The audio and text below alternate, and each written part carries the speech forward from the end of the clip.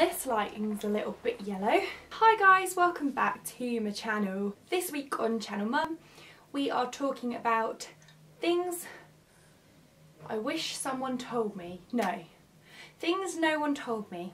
And I have got a lot of things that no one told me, and I thought I would just talk to you guys about pregnancy and birth and newborn things that I wish somebody would have told me. I just said told me so many times, told me. No one told me that it can take months to conceive a baby, even when there's nothing wrong. Yet, the second time round, it takes no months. You won't just trust one pregnancy test, you will take at least about 4. Being low during your pregnancies is just normal and it's okay. Talk to your best friend about it and get them to support you. Being pregnant doesn't feel real until you have the scan and you see your little baby in your tummy. Then it feels real for about 5 minutes and you go home and it doesn't feel real again until you have a bump. Don't worry about the stretch marks on your tummy. They will fade and you will get over it. 2 words: lightning crotch. It is as bad as it sounds. Don't make a birth plan, just have birth preferences. Planning it was pointless. A stretch and sweep is much worse than it sounds. Turns out anyone can have an emergency cesarean, whether you've read about it or prepared yourself or not.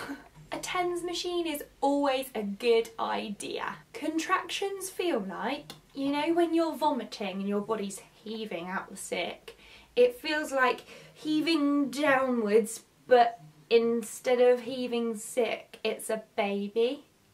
Google what an angry cat looks like before you have an epidural, so when they tell you to look like an angry cat, you're not just like I can't believe I just did that.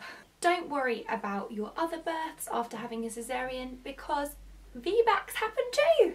Gas and air is amazing, it's your best friend, but don't have it before 5 centimetres. Don't listen to the midwives telling you to walk around the ward in your labour.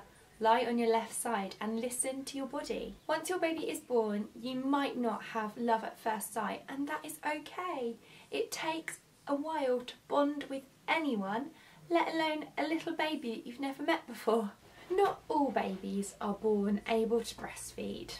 Little boys, wee over your shoulder when you haven't got a nappy on them. Day 3, when your milk comes in, you will become a total psycho.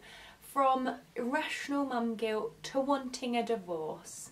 Most people don't just jump back into their pre-prego genes, but you will get there. Your boobs will never be the same again. Waking up into a milky puddle is a thing.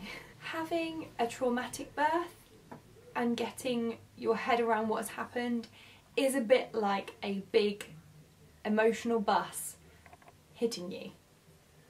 Make sure you ask for help and eat lots of chocolate. I wish someone could have looked into the future to tell me that John would be the first to hold my newborn baby while I was coming out of an operation and waking up. Being a mum is the most amazing job you will ever have.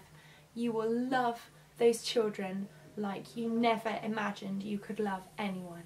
So there are my things that I wish someone had told me, or things I would say to myself before I had kids. I really hope you enjoyed watching this video and I will see you soon.